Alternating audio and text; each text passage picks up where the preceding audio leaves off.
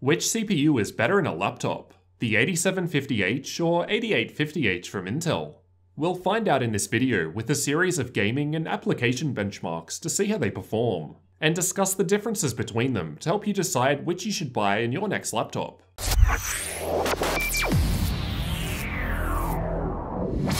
Earlier this year, Intel launched their new 8th generation Coffee Lake laptop CPUs, which for the first time from Intel gives us up to 6 cores in a laptop. There are a few different chips available though, so let's compare some and find out how they differ. First, let's note the similarities between these two mobile chips. Both have 6 cores with 12 threads, a 45W TDP, and 9 MB of cache. And no, I won't pronounce it as cache, there's no money in the CPU. That's where the majority of important similarities ends. So how do they differ? The main difference is in the clock speeds. The 8750H has a base speed of 2.2 GHz, while the 8850H is higher at 2.6 GHz. The turbo speeds are also different, with the 8750H getting up to 4.1 GHz in single-core workloads and 3.9 GHz with all 6 cores in use, while the 8850H steps things up to 4.3 GHz in single-core and 4 GHz in all-core workloads, so just a little ahead. Here's where things get interesting though.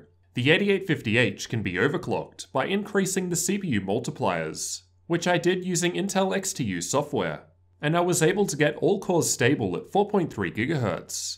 So we'll see the results of it at both stock speeds and with the overclock applied. So there are some interesting differences between the two, mainly with the clock speeds and of course the power difference. How much of a performance difference does this make practically? To test this, I've run some CPU-specific benchmarks on 2 different laptops with these processors to find out. The 8850H laptop is the Aorus X5 V8, while the 8750H was in the Asus Zephyrus M. Both laptops are running Windows 10 1803 with all updates to date installed on an SSD.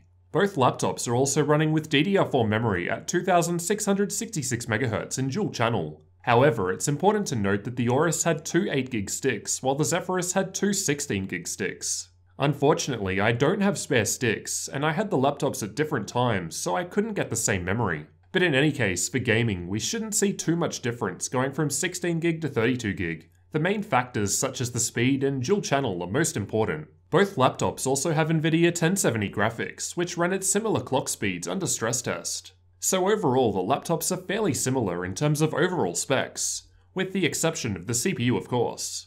All gaming tests were also run with the 8850H overclocked to 4.3 GHz on all cores, as I figure if you're buying it, you'll probably want the best performance. We'll first start off with the gaming results and then check out some different applications afterwards. Starting out with Fortnite, we're seeing much larger differences at the lower settings, which I think is expected as higher setting levels are usually more GPU dependent. In any case, at the higher setting levels there's only a little improvement, just over 5% better on the 8850H at epic settings. In PUBG, testing with the same replay, we're again seeing a much larger difference at the lower settings, with less of a difference at the higher settings. But still, that's a pretty nice boost in performance, with almost 15% better average frame rates at Ultra on the 8850H. CSGO follows the same pattern. Much less of a difference at the higher setting levels, but still a little improvement with the 8850H, giving us a 10% boost at max settings and the 1% lows, and almost 20% of an improvement in the averages. Rainbow Six Siege was tested with the built-in benchmark, and we only saw a small difference between the average frame rates, and interestingly, the 1% lows were slightly ahead with the 8750H. Far Cry 5 was another that was tested with a built-in benchmark, and the results are much closer together here, with the 8850H only coming out ahead at high and ultra in the averages, and again losing out on the 1% lows. Rise of the Tomb Raider was also tested with the built-in benchmark, and again the differences between the two wasn't too much, and doesn't really change between setting levels. Battlefield 1 was tested in the first campaign mission, and we're seeing just under a 17% improvement at ultra settings. Ghost Recon was tested with the built-in benchmark, and we're getting a 15% improvement at ultra settings. So pretty decent, and once again, a much larger difference as we step down in settings. Watch Dogs 2 was performing around 20% better at ultra settings with the 8850H, but the 1% lows seemed to drop down quite a lot on the 8750H, so overall it was running smoother on the 8850H at higher settings. The Witcher 3 was going slightly better on the 8850H at lower settings, but interestingly at ultra the results were much closer together, with the 8750H slightly ahead in this title. Shadow of War was tested with the built-in benchmark, and there's not much difference at all here, just over 5% of an improvement at ultra settings. In most cases, the 8850H laptop was out ahead, but in some games at some setting levels it was either very close, or the 8750H was slightly ahead. It really depends on the game and setting level used.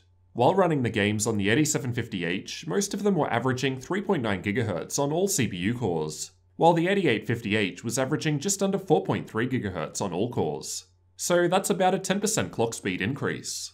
In the following application tests for the 8750H, I've actually swapped over to the Dell G5. This is because the laptop had two 8GB sticks of DDR4 at 2666 MHz in dual channel, exactly the same as the Aorus X5 with the 8850H. I couldn't use it for the game benchmarks though, as it's got a different graphics card. The Zephyrus was the only 8750H laptop I've had so far with the 1070, so I had to use that for the gaming comparison. In these application tests, I've also undervolted both CPUs by -0.150 volts, as I wanted to try and eliminate thermal and power limit throttling as much as possible from the equation. This hopefully allows me to show best case scenarios with these CPUs, and remove possible restrictions from each laptop. Unfortunately, undervolting was not tested with the games previously, as I just look at those results from past laptop reviews, and I do the game benchmarks with the laptop at stock. I've also included the 8850H at both stock speeds and with the 4.3 GHz all-core overclock applied. In Adobe Premiere, I've rendered my review of the Asus Zephyrus GX501 gaming laptop, which goes for around 10 minutes at 1080p, using the H.264 high bitrate preset. No GPUs were used in this test, these results are CPU tests only. The 8850H is ahead, but interestingly, with the overclock applied, it's slightly slower. I think in this test, with all cores maxed out, it was power limit throttling on the overclock, which made it perform slightly worse. A similar result was noted in Handbrake. I've encoded a 4K video file to 1080p and a separate 1080p video file to 720p using the HQ presets. The stock 8850H was only just barely ahead of the 8750H, and again the overclock made things worse, actually resulting in lower than the 8750H performance. Again, this shows itself in the V-Ray results, although this time the 8850H is still faster than the 8750H while overclocked, but it's getting the fastest score at stock speeds.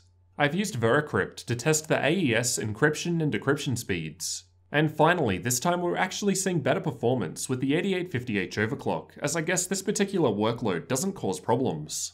Either way, the 8750H isn't too far behind here. The 7-zip benchmark was used to demonstrate the decompression and compression speeds of both CPUs. And again, like VeraCrypt, we're seeing a slight boost with the overclock applied, although the 8750H wasn't too far behind. In Cinebench, I've tested both single and multi-core performance. Each test was run 5 times, and these are the average numbers. And we're getting a little improvement to single-core and multi-core performance with the 8850H, and then a slightly larger improvement with the overclock. A similar sort of pattern was seen in Geekbench, small improvements with the 8850H and then a little more with the overclock applied. Passmark 9 behaved similarly again, but I believe these benchmarks just test different specific things at a time, and are not prolonged workloads like we saw with the first applications. The Corona benchmark renders a scene using the CPU, and was a bit quicker on the 8850H, with the overclock only just shaving off a second. In most cases, the 8850H laptop was ahead, although as we saw early on, applications like Handbrake and Adobe Premiere that actually use all CPU cores for an extended period of time didn't go as well with the overclock, likely due to limitations with the specific laptop in use. Tests that were short bursts like Cinebench had no problem giving slightly better performance though. It's important to note that the overclock results on the 8850H may vary between laptops. If you had a laptop with perfect power delivery and cooling, perhaps you would see better performance in applications like Adobe Premiere. Unfortunately, that wasn't the case with the Aorus X5 that I was testing with, even while undervolted. In the gaming tests, this was less of an issue, as the games aren't actually maxing out all 6 cores like these CPU-demanding applications are. Based on these tests, in most cases, the 8850H does seem to offer some improvement, which is expected as it's clocked slightly higher out of the box, but can also be raised further with the overclock. Which CPU should you get in a laptop? Honestly, outside of gaming, it doesn't seem to matter too much in the applications I've tested. And in gaming, it does appear that in most titles, the CPU does give us a little performance boost, although that wasn't always the case. So when it comes down to it, it really depends on how much the laptops with each CPU are. Generally, the 8850H seems to be in higher end options and will therefore likely come out costing more. The recommended customer price per 1000 units on the Intel website is however $395 for both CPUs, although that could of course vary, but does at least give us the idea that Intel sells them at about the same price to their customers. I suspect the 8750H is a more popular choice due to less power requirements. I haven't tested the differences in battery performance or temperatures, as both laptops are from completely different companies and have different sized batteries as well as different cooling solutions, so it wouldn't really be a fair comparison. But expect the 8850H to drain your battery faster, especially if you're running with an overclock on battery power. So what did you guys think about the differences in performance between Intel's 8750H and 8850H CPUs? Both are pretty well performing i7 6-core chips, and I'd honestly be very happy with either of them in my next laptop. Be sure to let me know your thoughts down in the comments, and leave a like if you found the comparison useful. Thanks for watching, and don't forget to subscribe for future tech videos like this one.